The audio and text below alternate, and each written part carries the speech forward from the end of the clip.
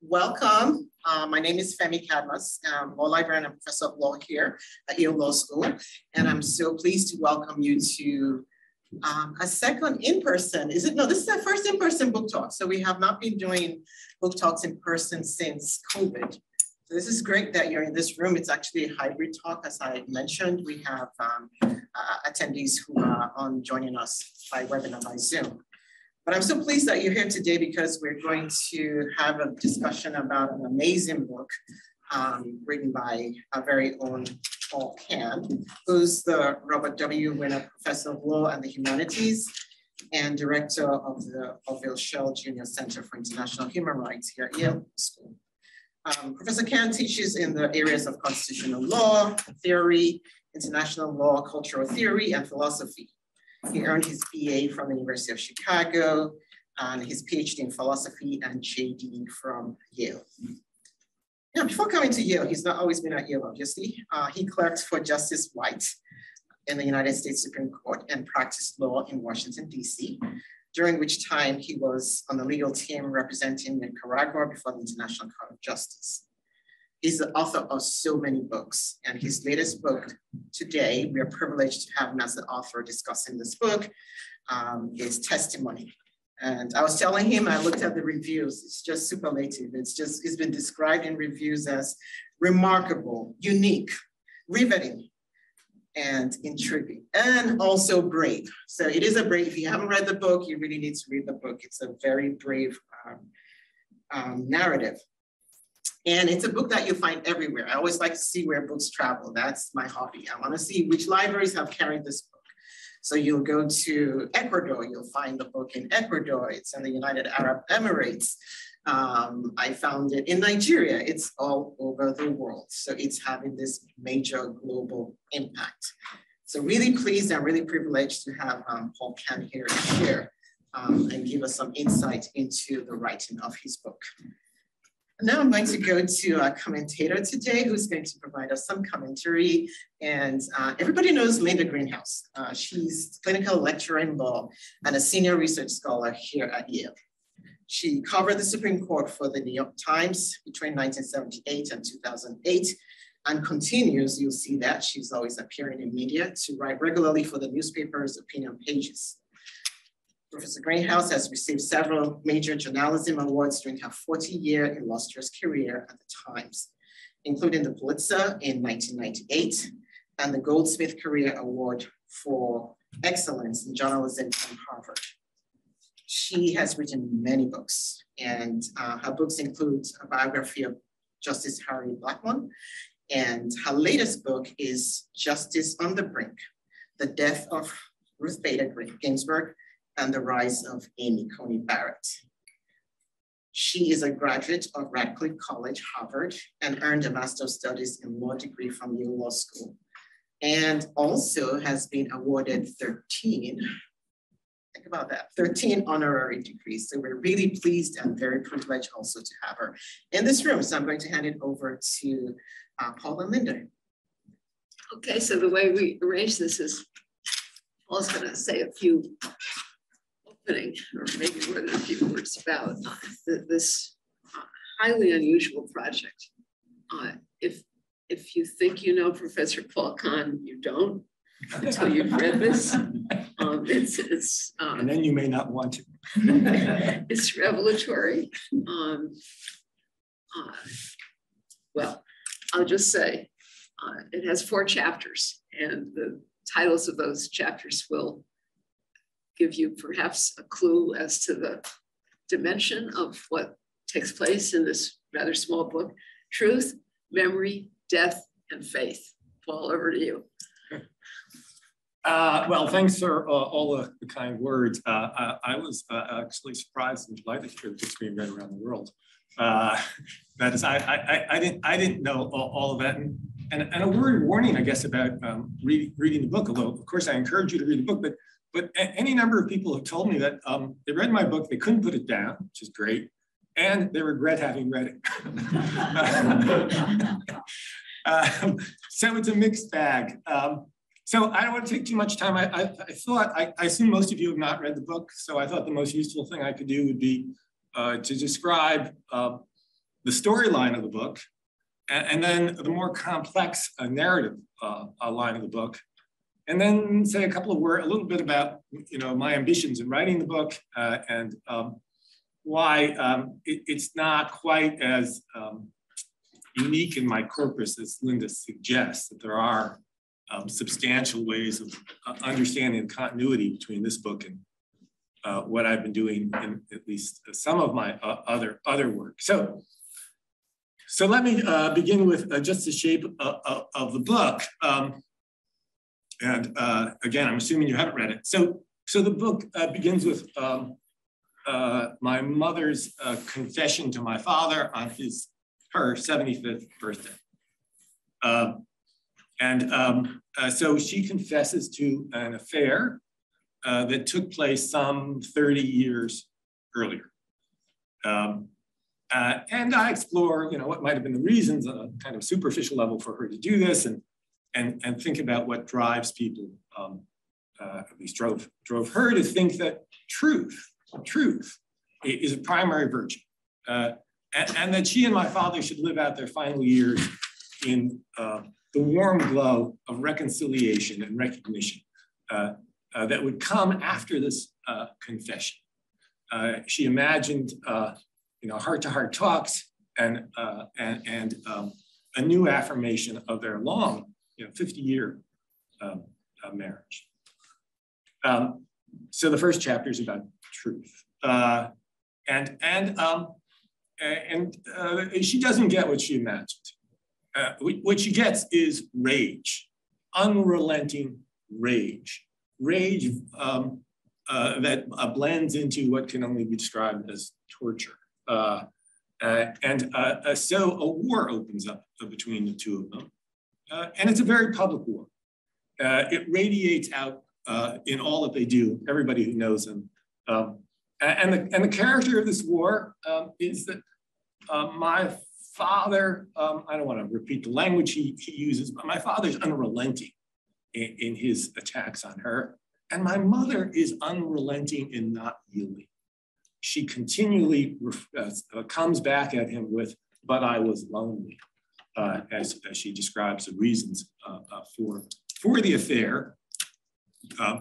And this goes on destroying all their relationships with others, destroying their internal life, and radiating, as I say, pain. Second chapter then is about memory. What's going on here? And here I take this to reflect upon. The first chapter is more or less about my mother. The second chapter is more or less about my father. And the second, as the first chapter begins with on my mother's 75th birthday, she confessed. The second chapter begins with my father had a post-traumatic stress disorder. And this is a reflection on the nature of memory and memory's pathology. And so one form of memory's pathology is forgetting, something I'm acutely aware of as I get older. But a second form of memory's pathology is an inability to forget, a complete preoccupation, an occupying of the mind. Can't drive it out of your mind. And so my father is traumatized by my mother's confession and can't get it out of his mind. It becomes all-consuming. All he can see is my mother in bed with her lover of 30 years earlier.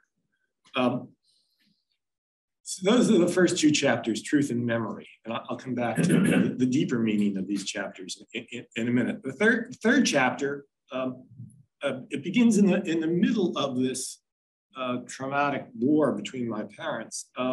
My mother starts dying. She's diagnosed with cancer. This is about two and a half years into this. And this puts a tremendous, what you call a burden on this relationship, because although my father is raging and unforgiving, he's got to take care of her. So the tension here between, well, kind of a larger theme throughout the book between love and evil, it is acute. So this chapter follows, there's a way in which there's two parallel worlds out there. There's the world of our ordinary lives, and then there's the world of medical care and hospitals, which is its own world. And the movement between these is a kind of falling from one into the other. And my mother falls into that world. She, she declines very, very quickly and dies of lymphoma. So this is an opportunity to reflect about how we deal with death and how a family deals with death. And then the fourth and final chapter, I'll say another word about that, is about faith, but it's really about ritual. How does a family that is not religious in any ordinary sense, belongs to no organized religion? And one of the themes of the book is my father's irreligiosity. I call him an evangelical atheist. But still there is the burden of dealing with the fact of death. And of course, my father is still raging at my mother. Justice hasn't been done. She's died too soon because he's not done with the endless program of torture that he had imagined. So the final chapter is about the possibilities of faith in a secular age and how ritual operates, can operate, what I call invented ritual. And what does it do? So that's the main narrative of the book. And that's a book I actually wrote in about 2009, 2010. But as I wrote it several years after my mother died. And then I took that book and put it on my desk and left it there. Because I wouldn't publish it I used to say, as long as my father can read it, I won't publish it. Because in many ways, it's very hard on my father. Although, I do think I try and be sympathetic to him. But it's difficult, I must say. It's a difficult burden.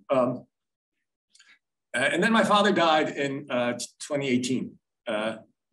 And I started thinking about publication of the book in 2018. And at the editor's suggestion, with my somewhat reluctance, I wrote a coda. What happened? The editor said, people will want to know what happened afterwards. I wasn't sure about this, and I'm still not sure about this, because one of the things I'm trying to do in the book, forget the coda for a moment, is write an aesthetically complete object, an aesthetically complete narrative. An aesthetically complete narrative has a beginning, a middle, and an end. And I think the book has a beginning, a middle, and an end. But then it's got this coda. And the coda really shifts perspective on the whole thing, because in the book part, I'm testifying, I'm narrating what's going on, what am I seeing, what does it all this mean? In the coda, I'm a subject, because my father shifts his fury from my mother to me.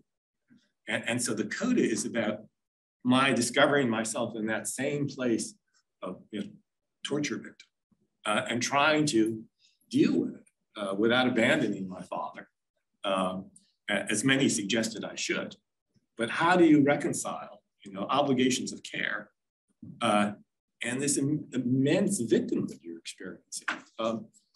So I don't know, the editor said, you think this book's about your parents, but people read this book and they think it's about you and they want to know. So I don't know, I asked people who read it what they think of the coda, and to me, it's still a little dissonant, so I don't know if it belongs there or not. Okay, so that's the storyline of the book. Let me say a little bit now about the narrative line, the deeper narrative line as I understood it, because this is, as Linda said, this is a short book, but it is, in my view, it's immensely complicated, immensely complex, because it's taking up a lot of issues. It's doing a lot of things. So I wanted to write a narrative about my parents, because I thought I was on the edge of something of vast significance here, but not of vast significance because it was extraordinary, but because in some ways it was ordinary. This is the way the depth and complexity that families can have. So I wanted to do justice to that. I wanted to write a philosophical book. The book, in my view, is a work in philosophy. And this is one of the connections it has with my other work. I have experimented over the years with different genres. And so this is another genre memoir. But the themes are common in some way to my other work: love, justice, death, torture, evil. These are violence. These are things I've been writing about for a long time, and we can talk more about the relationship between micro and macro. I wanted to write a religious book for a secular age. So this book is about my own struggle with faith and what can faith look like to the non-believer. Theologians love this book. Some of those comments, a lot of those comments are from theologians. Interestingly, Jewish theologians, Catholic theologians, and Protestant theologians all have the same reaction to this book. Psychoanalysts love this book as well, by the way. To which I would say my daughter, who was going to see a psychiatrist of some sort, or no, actually it wasn't that. She was talking to a friend of hers who is a psychiatrist, and her friend suggested, well, you don't really need to go. You can just send the psychiatrist this book.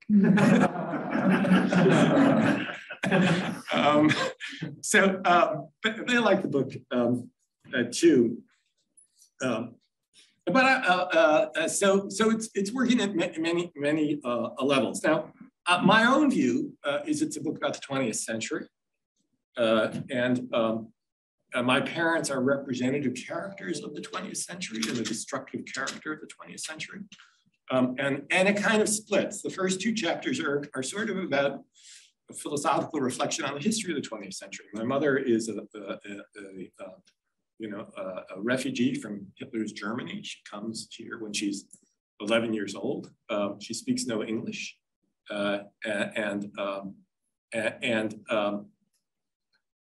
I characterize her as somebody who is always engaged in conversation. This is her way of creating a world. A phrase I repeat a lot is talk or die. One can think of the genocide as a great silence. And my mother's talk, I say, is her way of saying never again. It's her filling the world, being present, demanding recognition.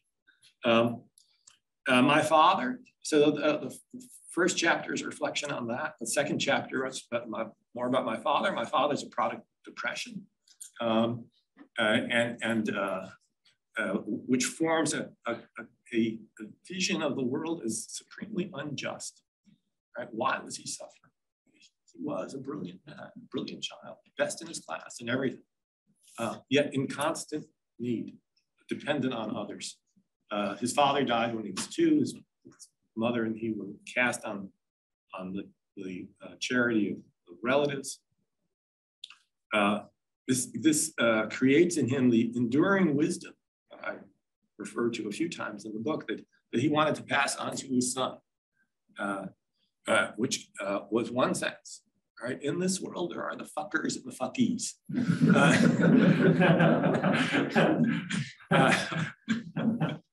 There is a glimmer of New York socialism in that expression. But this was his permanent attitude. And at my mother's confession, he knew one thing for certain.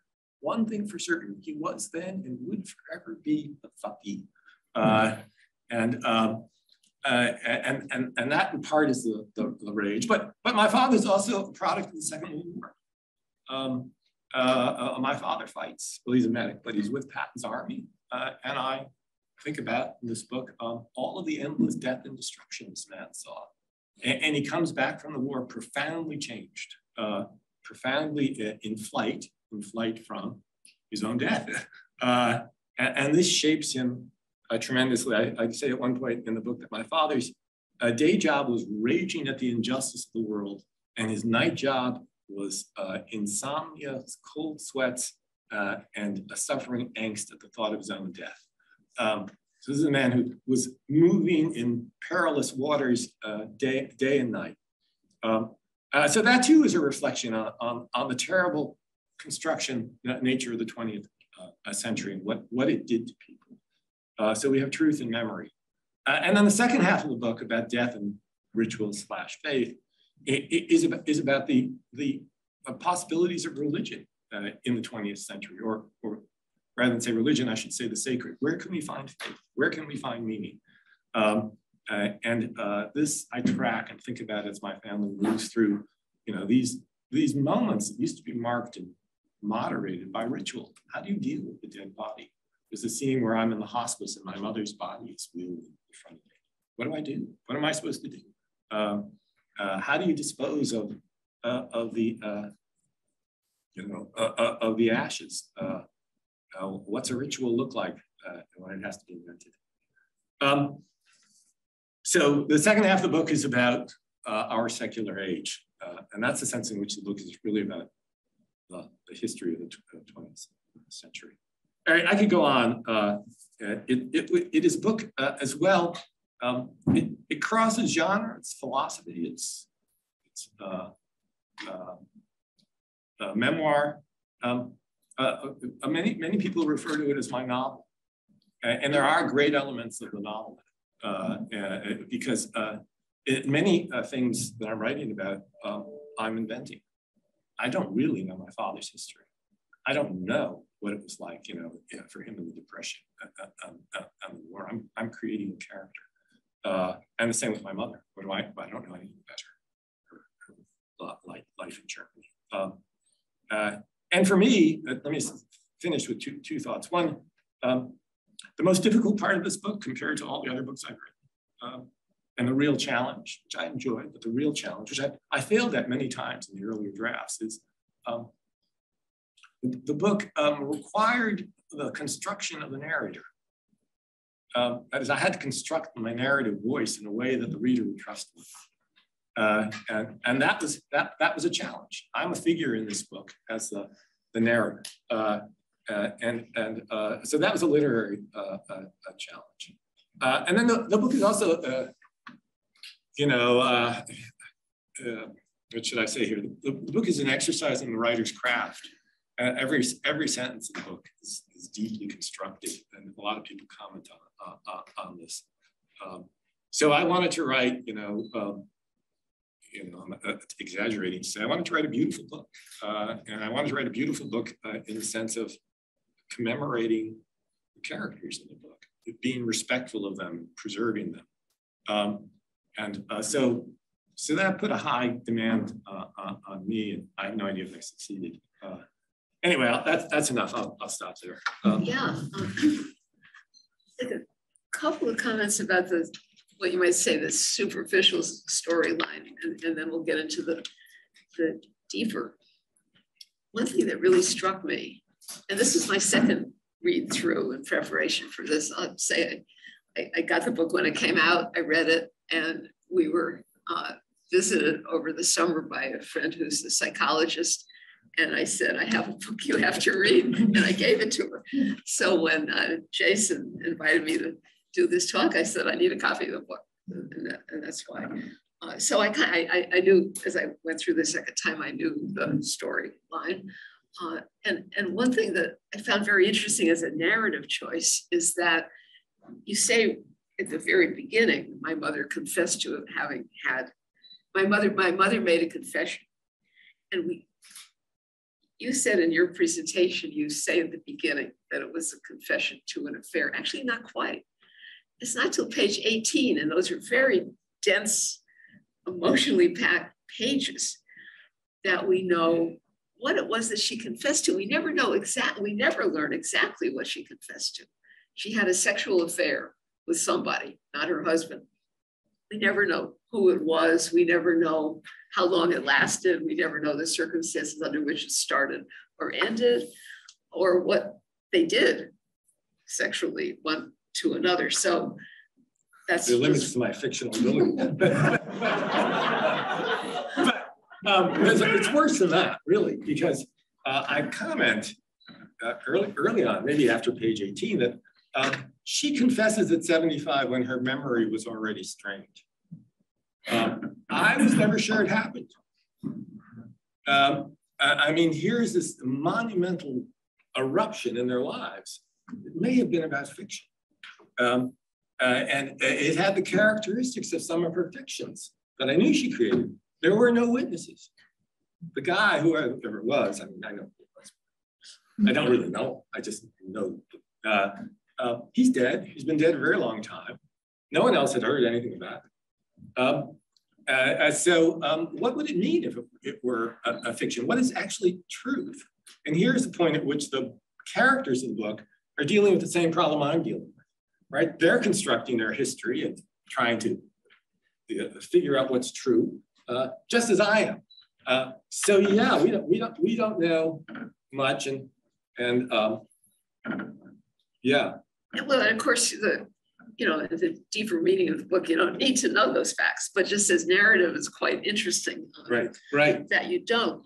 And my other comment on this level is you said in a way it's a book about the history of the 20th century, but you didn't mention the 60s in the way you just said. Yeah. And it's very much about the 60s because it was in the 60s that this happened. Well, two things happened in the 60s, if I read your family history correctly. Your father gave up the job that he never liked and considered drudgery, working for other people. He was a lawyer. Picked up a nice suburban life without consulting your mother and moved to the shores of the Chesapeake Bay and opened a marina, a boat business, just like out of the blue. And your mother is wrenched out of her nice suburban lawyer's wife life and finds herself, in the middle of nowhere running a boat business. So that, and so was this the kind of self-actualization that the 60s told us we were entitled to? Right. We were, he had fought in the war and right. There's a lot here about that he obviously suffered from a very acute and chronic and undiagnosed PTSD from his war. He paid all those dues, and then the 60s arrive, and he's going to do what he's going to do. Never tells your mother. And your mother, on the other hand, she said, okay, he did this to me, and where's my self-actualization? Well, she has an affair. So the 60s are kind of a, present, and you in your first person interpolations talk about your own self in the 60s, where your parents were beginning to wonder whether you were ever gonna get a job, right? Your hair was too long, you're traipsing around Europe, and you were right about that.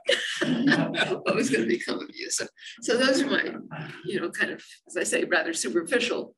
No, I do think that's right, although the 60s is a complicated point for me because I take up the problem of the 60s because I do think the idea of authenticity that emerges from the 60s is and was for them a very destructive idea. Truth over care, I describe it as. Free sex gets substituted for love. So it's the 60s, I say, that do them in some ways, because each, as Linda says, goes off on their own path of self-expression. They just go like this. And of course, as they go like this, the family goes like this, right? Yeah. So there's a reflection on what does it mean? What did the 60s mean for families? And there's this reflection, as you say, on myself, where I think, I'm old enough to think of myself as a product of the 60s, but as I write the book, I realize I'm not a product of the 60s. They're a product of the 60s, yeah. because who am I? I was just a teenager. I had nothing to give up, so that's all right. But it's a theme. But it's not. I don't want to say it's a book about this. That's the set of conditions or circumstances under which these deeper themes can be worked out, because the pathologies that I'm describing are much deeper. Much deeper. I mean, the 60s didn't give my father PTSD. the 60s made it possible for him to react in certain ways to that. And the same with my mother, you know, the 60s versus Hitler. Well, Hitler's in some ways a lot more important in the construction of my mother's life. But the 60s give that a kind of a shape. So yeah, the 60s is a part of the story. And that's an important part of the story. So on the deeper level, as you said, I mean, it's a book about truth and love. It challenges the kind of, you know, pablum of the truth shall set you free. In fact, the truth is what created, if it was true, let's assume, assuming arguendo that it was true, that she did have an affair. It kind of reminded me of the Eugene O'Neill, The Iceman Cometh, and the character of Hickey, where, you know, he's got to tell everybody the truth, and it destroys the, you know, it's a long time since I've seen it, but as I recall, that was a very startling notion to me when as a teenager, oh, really, truth is not always the best policy.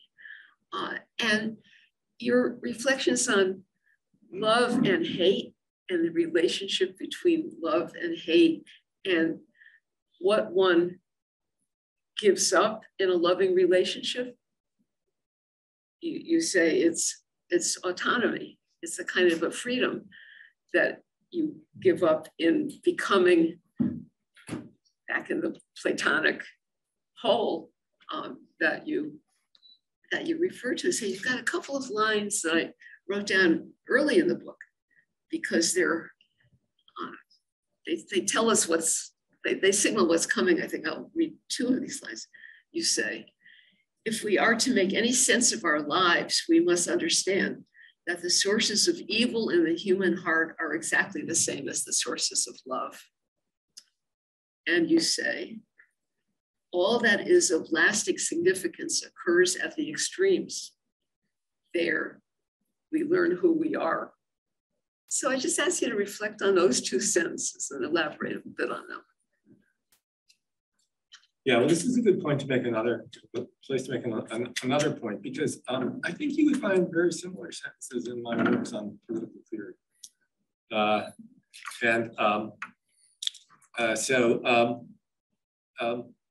You know, let's think about the first one. The sources of love and the sources of evil are exactly the same. I think I wrote 2 books on that already. Okay. But say more though. Say more.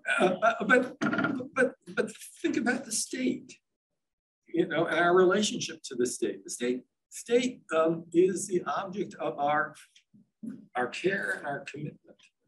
The state exists is existentially through the willingness of people to sacrifice for the state. This is part of my larger political theory that the foundation of the state is sacrifice, not contract. But what is the state? You know, the state is the largest and most successful instrument of murder that's ever been created. So we have this very difficult relationship between the state as the object of our existential affirmation, our identity, who it is. We're bound to the state. We see the power, the love of the state in Ukraine today. But we see the evil of the state, you know, in Russia. And of course, Russia is not just aberrational. You know, think about the United States not so long ago in Iraq. So when we think about, you know, our commitment to the state, or, you know, think about the ambiguity of the soldier, who's both an affirmation of the love of the state and his defense of the state. And what is he doing? He's killing people. So this difficulty works at the micro level and the macro level. And in this book, it's just, look, really to hate, you really have to care. I mean, my father sets off on this torturous relationship to her because she is his all. You know, that's all they have in the world, the two of them. You know, I frequently use the images you were suggesting, the Plato's circlement, you know, bound together, bound together. And they remain bound together throughout this. So the sense of being absolutely dependent on, committed to, affirming, and then the response to disappointment, injustice. triggers monstrous evil. So think about King Lear, and his relationship to Cordelia. This book is most similar to a book I wrote when I was quite young, a book about King Lear. And it too is about love and evil.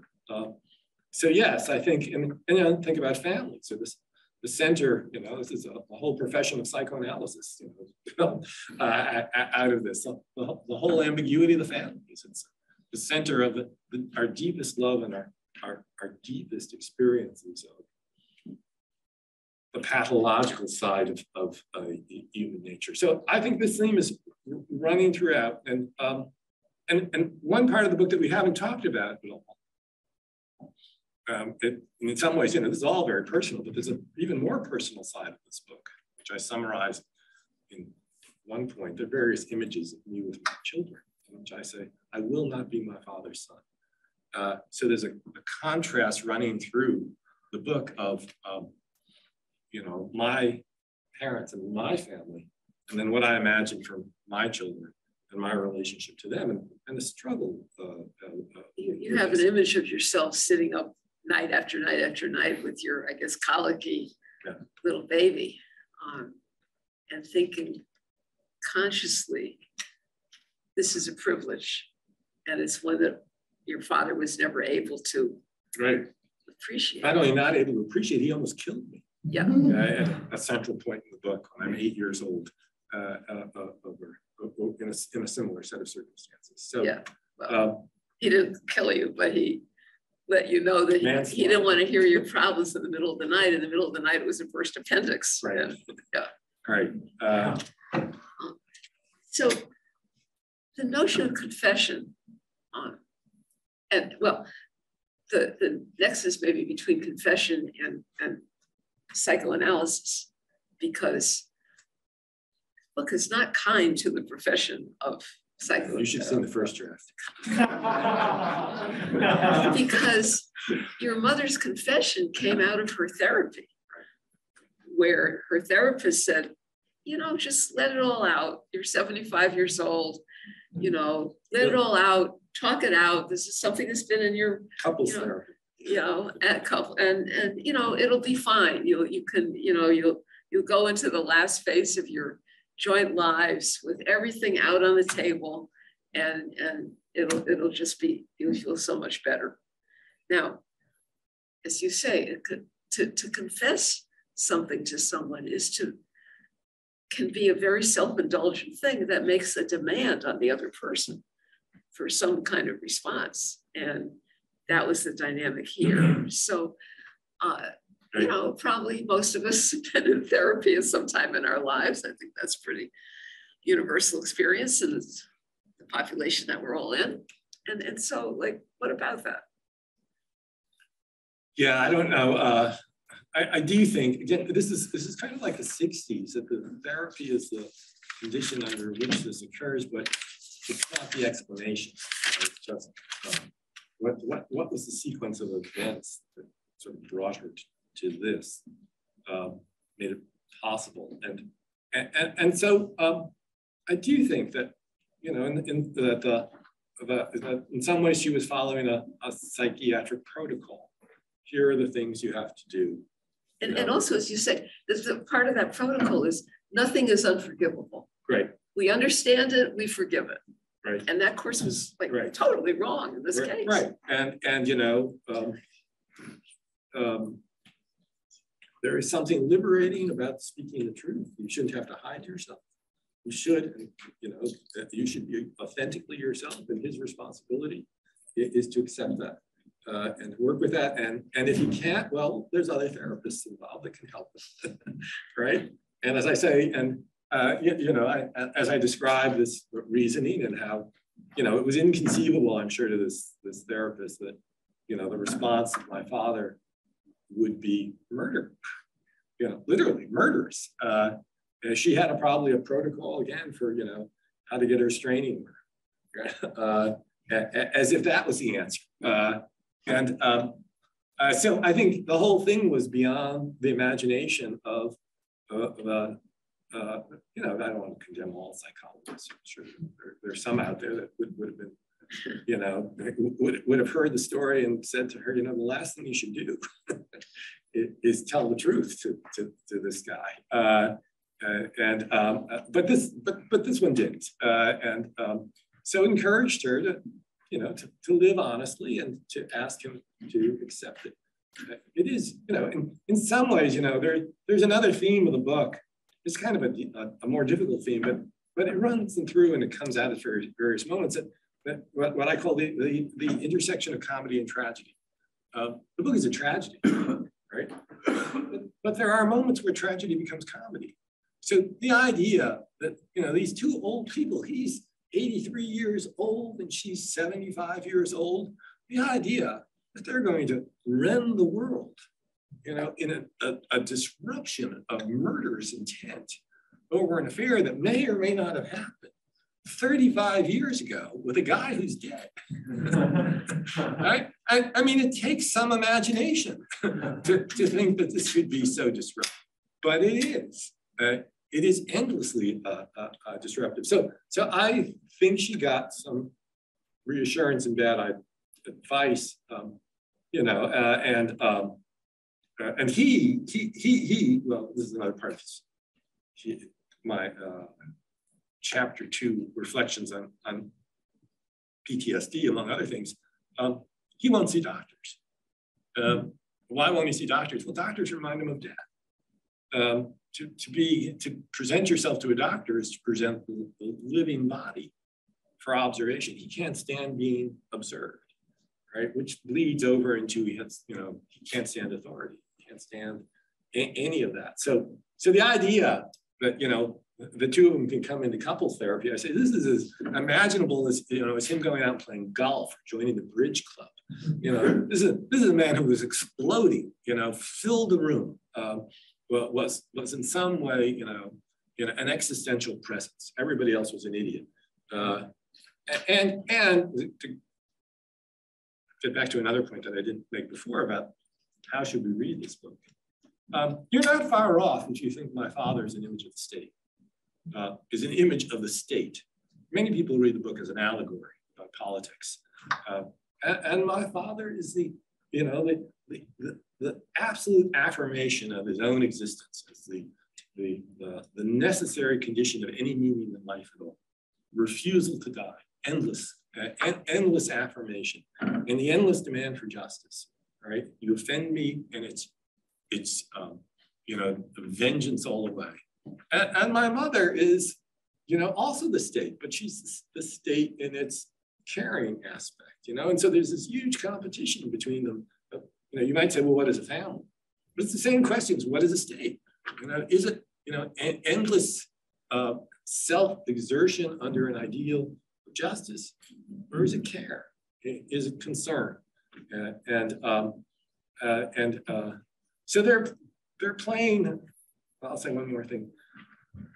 They're playing on a very deep field that they don't really understand, and that's my role to try and explain what the patterns of their life amount to. And one of the themes I come to very early is you can't understand what they're doing without understanding, you know, the deep way in which Western religion has shaped our imaginations. These are completely secular people, but they're finding their way in the most traditional forms of religious life.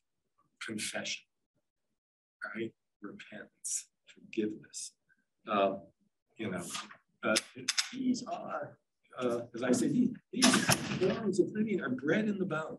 It doesn't matter, you know, whether you believe in God or not. These are the ways people organize and imagine what's going on in their lives. And there's a shocking moment. We haven't talked much about the end of the book. There's a very shocking moment at the made-up ritual that we have for my mother's, what you call it, not a funeral, disposal of the ashes, remains. Right. Very complicated problem, you know. You go to this place that looks like a strip mall where they hand you your mother in a box. So what do you do with the ashes? How do you create a ritual? Because something needs to be done, or they sit on the mantle, you know, forever. And so I described the way this is negotiated and thought about and the difficulties of all of this. And then my father has to say something. And it's just, again, tragedy becomes comedy. What is this man? We're all looking at him and we all want to say, j'accuse. What you've done is unforgivable. You have to be held to account. But we're all scared. We're all we just want to go home and be done with all of this. But we're all wondering, what is he going to say at this point? Is it going to be the moment at which he says, I'm sorry. I'm sorry. What I've done is unforgivable. And of course, the answer is no. But what does he do? He hands my uncle, who's there, 2 poems to read that were of significance in his life. In some way, he doesn't explain. No explanation at all. And these 2 poems, there's about 10 of us standing there by the river, are in German, which none of us understand. Perfect metaphor. Right, truth. Yeah. What is it? And then he goes on and he says the most remarkable thing. He says, I always thought, he says, of my relationship to your mother as one of doing penance. Penance. I was doing penance. Here's a man who spent 5 years torturing her. And he says, my relationship was one of penance. And then I struggled trying to understand what could he possibly have been thinking and meant by this. And the answer is complicated, but the answer is he's moving down. This is a man who's, a secular Jew who's really an atheist. He's modeling himself on Christ. This is sacrifice for the suffering of mankind. And I'm thinking, oh my God. but that's the way in which, these forms of meaning are completely bred in the bone. You can't get away from them. So it's an extraordinary moment and deeply puzzling. We probably have to wrap it up unless somebody who's read the book would like to or not say something or and speak up so that everybody can. You opened the door a second ago to a comparison between your father and Lear. I wonder if you might say more about that. Yeah, so my father's Lear without recovery on the fields of Dover. When Lear says to Cordelia, who offends him by saying nothing, right? And that's her struggle with speech. How do I put into words my sense when you're trying me? You want me to say what's beyond speech. So she says nothing. And his reaction is, out of my sight. My father's reaction is, you'll never get out of my sight. I'm going to torture you to the end of your days. But it's the same reaction of hate, of disregard, of profound, what should we say, profound disturbance, which comes from this disturbance of love. Back to love and hate. The person we're most invested in is the person who disappointed us most. So Lear has a different line of completion, and it's the right line of completion. That there must be reconciliation at the end. And he has to go through madness to come to that. Well, my father goes mad. He's literally the whole center of the book. My father's mad. That goes back to me. Well, what's my obligation when my father's mad? And the last chapter, the coda. The coda describes my father ending up in a geriatric psychiatric facility, which literally kills him. Talk about anger and psychiatrists. Right? This is the most institutionally, the worst thing I've ever seen. The absolute worst thing of anything, beginning with my father being committed. And when I leave him overnight in the emergency room, right, thinking I'm going to come back and deal with it in the morning, I get there and he's been committed without anybody asking me, got the medical power of attorney, and against his consent. And now he's legally committed in a place that offers no treatment. And it drives him insane very, very quickly. That's another story in the coda. It's a different story. Yeah, but I mean, as you said earlier, you can debate whether the right decision was to have the coda or not. Narratively, it is an abrupt interruption, but because of these deeper themes, I think it was a good choice to have it on. So my father reaches no reconciliation as Lear does, but of course, Lear, to reach the reconciliation, has to die, and this is life. So she dies, he doesn't, but they're playing on the same field, you know, use a pun. It seems to me. So yeah, I think there's much to be written about the relationship between Lear and my father. I think we could take just one more question. I thought there was a question. Yeah, Jim. I sort of have two. One thing, Bob, I read your draft, I don't know, 14 years ago, and I haven't read the book yet. But, you know, in some ways, 2 points. One, I had more sympathy for your father, right? Because you think about sacrifice, I think a lot about trust. And I always feel like the hardest thing for a person to overcome is a betrayal of trust. And that's what your father experienced. And I've also always wondered if he was enraged by the affair, or enraged by her keeping it from him for 30 years and living with her in trust without knowing that it had been broken. But my question is about personal and historical. And it comes partly from parallels between your father and my father, and then the point at which they diverge. So, you know, when you sort of view this as a 20th century story, I wonder how much of that is you imposing your worldview in the 20th century, or how much of it is explanatory. So my father his mother died at 3. He was shipped off to live with a grandmother in poverty. Father more or less disappeared. And I've said this about him often. It's the sort of childhood that can make a person bitter, and often would. But my father was like this almost uninformed model of love. It wasn't because somebody had told him this is the way it's just the way it was. And so I kind of wonder if it's explanatory based on an individual story, and I have this individual counter story. What does it really tell us about the 20th century? Or is it something else about your father and maybe his parents or something? I think that's got to be correct. I mean, when we talk about, you know, when we talk about the meaning of the 20th century, of course we can't be talking about everything.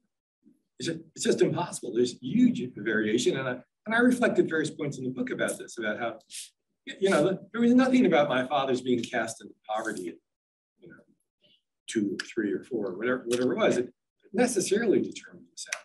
It can't be right. Lots of children deal with adversity, and they think it's a great adventure, and they come out fine. Lots of them. So it's not just, oh, it's the 20th century and this happened. It absolutely has to do with the structure of his family and the way they all reacted to that. And you know, and I talk about him being the only male in a group of older women, and all of this is complicated, right? But the answer can't be, well, we can just ignore the 20th century or ignore this. It has to be, well, this is one of the possible lines of development that we can understand making sense in this context. Well, it's not determined. But, you know, if it was determined, there would be nothing interesting. I mean, all we would do is have to track the Hegelian spirit, you know, as it rolled through history instead of actually talking about individuals. You know, and that's, you know, that's why we write novels, memoirs, instead of abstract history. So I completely agree with that. On trust, yeah, I think that's complicated. There's something to it, but you know, I'd really have to think long and hard about it because my father didn't present himself as a person who trusted others. He demanded, you know, and he had expectations. You know, he suffered from a failure of recognition. And that's something I talk a lot in the book about, my mother's demand for recognition. trust without recognition isn't really trust. You know, it's power. And surely there's a lot of that, a lot of patriarchal power running through all of this. And so the betrayal of trust is an attack on the power. So there's something about trust, but it's not a virtuous trust. And I should say, look, you know, I don't. Some people respond to the book and think, well, it's, you know, just your hatred of the father is too strong here. But I don't feel that. You know, I feel like I'm trying to give a sympathetic portrayal of man. I think he genuinely suffered, really suffered. And I think my mother was equally matched with him in this endless battle. She wasn't only the victim. You know, and at some point I say, you know, his pain was greater than her pain in all of this, just as an experience. But she was mistaken and he was evil. So that has to be, you know, part of the equation as well. She didn't set off to have him suffer, but he did. So anyway, thanks for coming.